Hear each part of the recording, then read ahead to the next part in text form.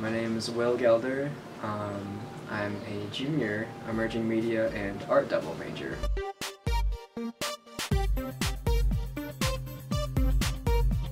My talent is digital painting.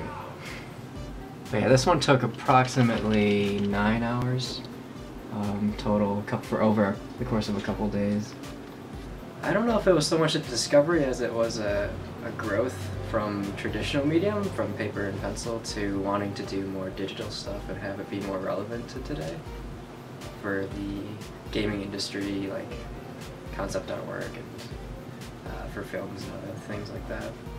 I have to take traditional techniques for drawing and apply them in a way that makes sense in the digital form, and that means trying to make a piece not look like a digital piece but more of a painting, but still you're using digital means to make it, so it's a balance between the two.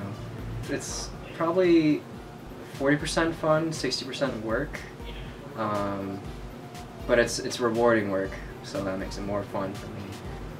It also is kind of a creative outlet that kind of lets me kind of veg out and not really stress about the real world.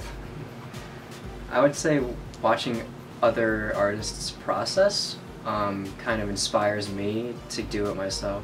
To anyone who wants to do digital painting, I would suggest take some drawing classes, take anatomy classes, get your chops up by sitting down with a sketchbook, going out. It doesn't even have to be digital, it could be, you know, traditional paper, pencil, and just whenever you have free time, whether that be during class or whether that be, you know, you're hanging out with your friends, just doodle. Just keep drawing, keep that creative frame of mind, or else, you know, we could just get washed away.